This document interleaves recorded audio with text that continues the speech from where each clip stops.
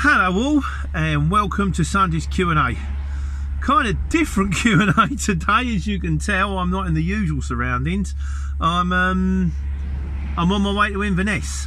It's been very full on lately, I have to say, with the new job for Transport IT. I'm now an employee and we're forging the way forward for Transport IT, which I'm happy about because they're a good firm and it's good to get in at the base level, like, you know.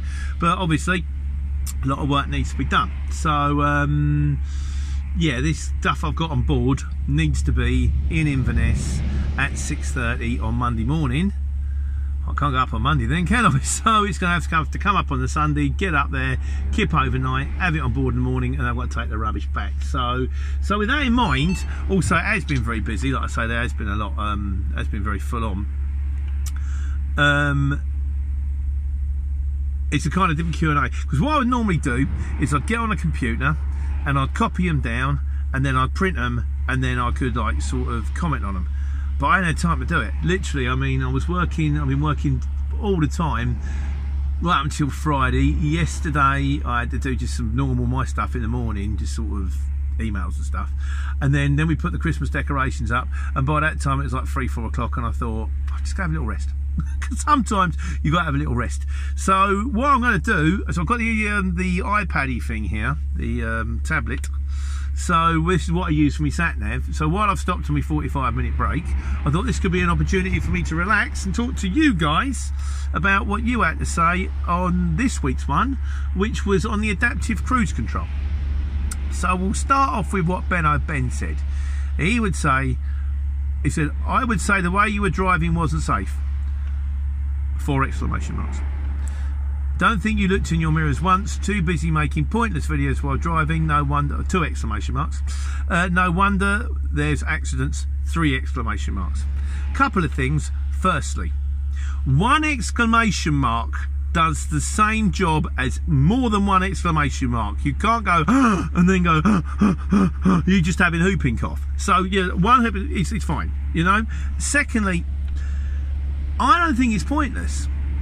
See, the thing is, when I got onto, I mean, theoretically what you've got to do is when you jump in the motor, you've got to read the instructions. But no one reads the manual.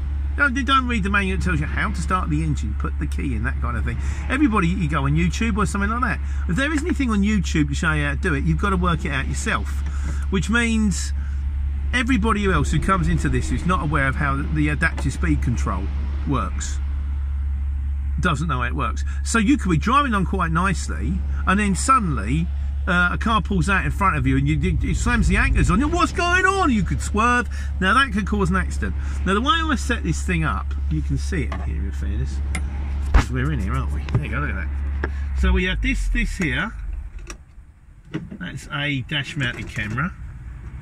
We have the one over there in the corner, that's the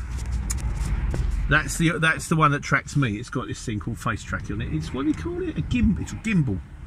Yeah, it sounds a bit weird, that, doesn't it? Gimbal. But yeah, gimbal. But yeah, what it does is it's got this sort of floating head thing that tracks your face.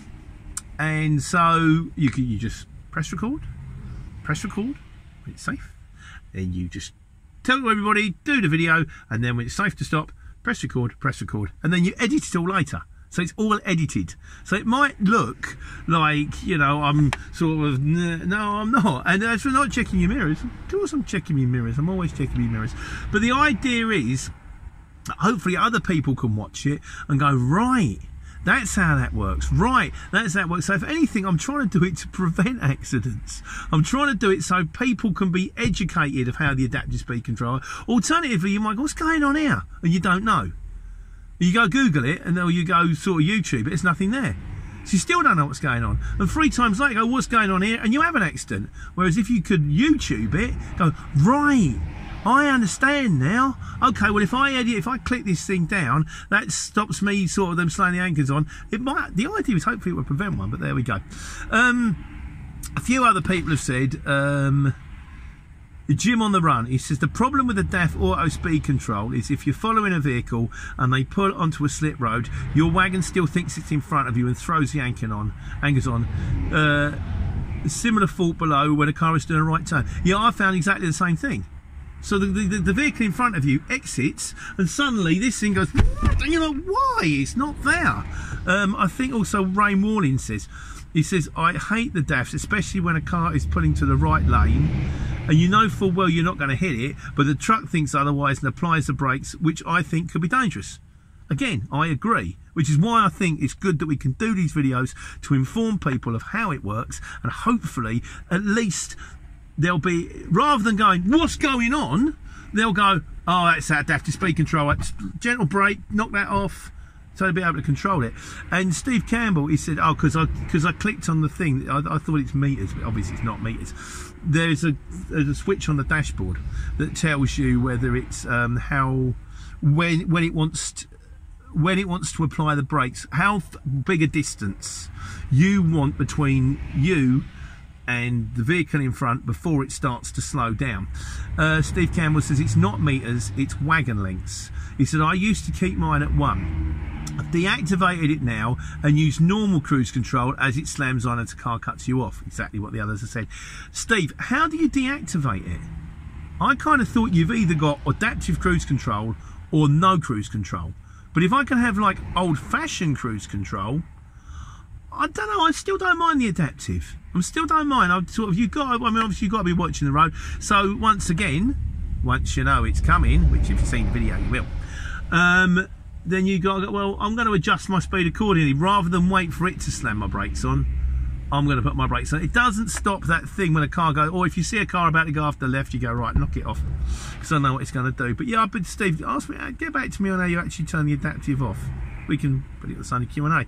I'm just going to do another couple of quick ones, because like I say, I'm sort of, it's shorter now. We haven't done, you know, I'm still catching up on the Q&As, obviously, so that kind of thing. But James said, Pete, have you ever considered going back into a Luton van rather than sticking HGVs? Thinking back to your videos when you started on the CX, the world was simpler, seemed to be your oyster. The chase, life is a balancing act, you know, that kind of thing. The thing is, I've heard this phrase, James, in life, which you can never go back. You can try, but you can never go back. So it's a bit like dating your old girlfriend, because you don't go out with them for like a year or so and you, oh, she was really lovely, can't believe I split up with her. You go back out with her and within 3 weeks you realise why you left her in the first place. So you don't go back. If you can only go forward. If I've done Lutons, I've done 7.5s. If anything, I would either go up, or you do the whole thing completely, get into a small van and, well, I say that, I never, or a bit of a variety, or just something else altogether. Be a shepherd. Work at a garden centre. If I worked at a garden centre, I could spend my days tending plants and looking at fish. Doesn't sound bad, does it? Don't think the pay's great, but maybe you can get, you know, probably get cheap lunch. That kind of thing, like, you don't know. I don't know. So, yeah, would I ever go back? I'll never say never. Never say never. And also, there was one other comment I wanted to catch up on down here somewhere, which was from the French Harlequin. He says, at least you, because that was on speed courses, he says, at least you get these courses in England. In Scotland, if you're caught speeding, it's a fixed penalty notice and that's it. So I want to do one, try not to forget, on whether I think the speed awareness courses are any good and whether I think they bring anything to the party. So the French Harlequin, if you are watching this, and you're probably not, I will do you a video on your own. So, but that'll do today, I think, if that's okay for you guys. A little short Sunday Q&A, as I'm going to upload that now, so at least you'll get to see something. I've got another one coming out this week, which is like, because I've done the one on the adaptive cruise control. There's also one on the, oh, if you stray out of a lane, you'll find out. Oh, sometimes I think I can understand what you're trying to do here, but maybe give it another couple of years before you bring it out. Or maybe what they're doing, they're using us as guinea pigs, aren't they, really? They're bringing it out to go, well, we'll see what you guys think, if it's any good. We'll wait to hear all the complaints and then we'll change that. And then there's probably going to be an awful lot more life on the road. I've been up to Dublin recently, and I've been to London recently. That was joyous. And also, I'm going up with this. I'm taping it today. So it probably will be an awful lot more life on the road videos. I still want to do the bits in between though, like see how the work boots are getting on, see how, like, you know, do the one on the speed awareness courses. But because the life on the road videos take quite a while to edit together, and I'm kind of flat out with transport IT at the moment. So, but in the meantime, I'm going to say goodbye. I'm going to upload this video, have a little rest, and then onwards to Inverness, taking care and taking money.